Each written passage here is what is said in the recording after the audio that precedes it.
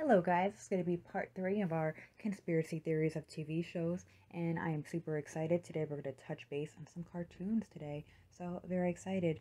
Just as a disclaimer, if you are not into conspiracy theories, this may make some people uncomfortable or unsettled. Totally understand, you might want to click out of this video.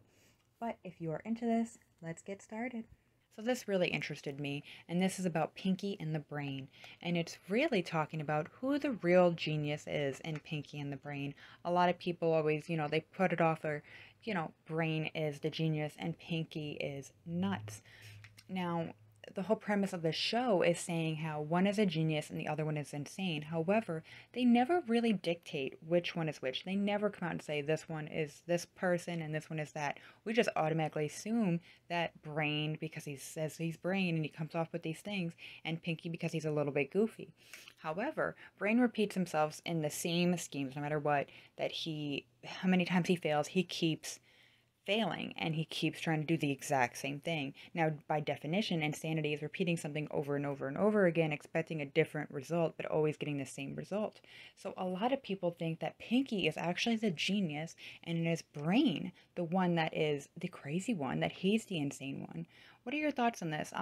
Just in fun, but that had me thinking where it's like, maybe, Pinky really is the more intelligent one. He's always trying to come up with different ideas in different ways. Just because, he's a little bit eccentric doesn't mean that he's not the Brain.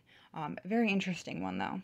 All right, this is one I know you guys brought up a lot since the first conspiracy video I made, and that is the Rugrats theory.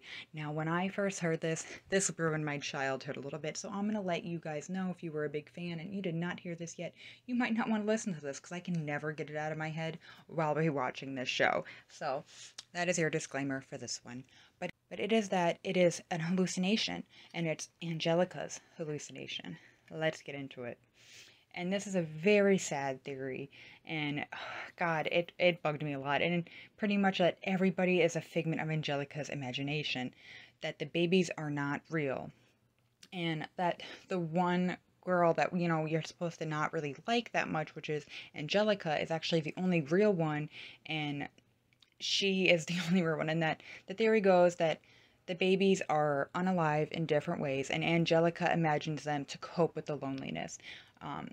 Chucky passed with his mom, explaining why, Charles is always so frantic. He's, very anxious all the time. Tommy was a stillborn, which is why Stu spends most of his life in the basement, constantly making toys for the child he never had. And you can see his behavior is a little neurotic too.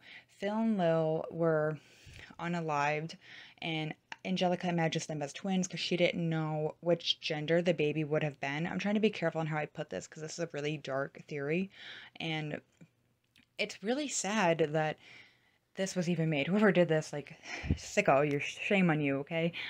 Sorry, but wow. I mean, it goes deeper with the all grown up thing where they try to include, Angelica was on drugs, and it gets deeper than that. But can you imagine who made this theory? This is one of those theories that actually ruined it for me when I first saw it years ago, and I could never get it out of my head. And I actually think it was one of the things that when I saw it years ago kind of got me into conspiracy theories in general. So yeah, totally, that one messed me up. I know those were some heavy subjects. I tried to be careful on how I put them. I kind of stumbled a little bit because it's I don't want to hurt anybody with what the context is. However, I know that's a tough subject. We're going to be making a part 4 to this. Thank you guys for all who watch. Please be sure to like, comment, and subscribe.